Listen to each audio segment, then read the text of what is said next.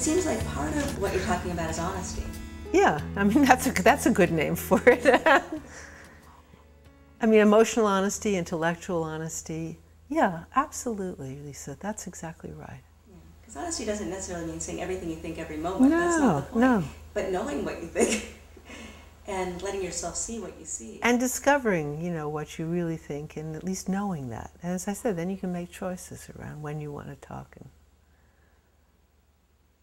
But see, what's so interesting, and this is where I think doing work with children is so key, is that, and you know, it's in our myths, and like the Emperor's New Clothes, children have a sense of emotional honesty, which is why some people are scared of babies, because they can read emotions honestly. And if you can smile at a baby, but if the baby feels you're not really in connection, the baby will start screaming, you know?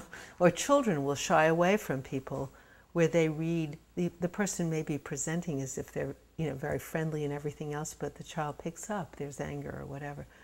So as humans, we have a capacity for that kind of emotional honesty and emotional reading of the human world.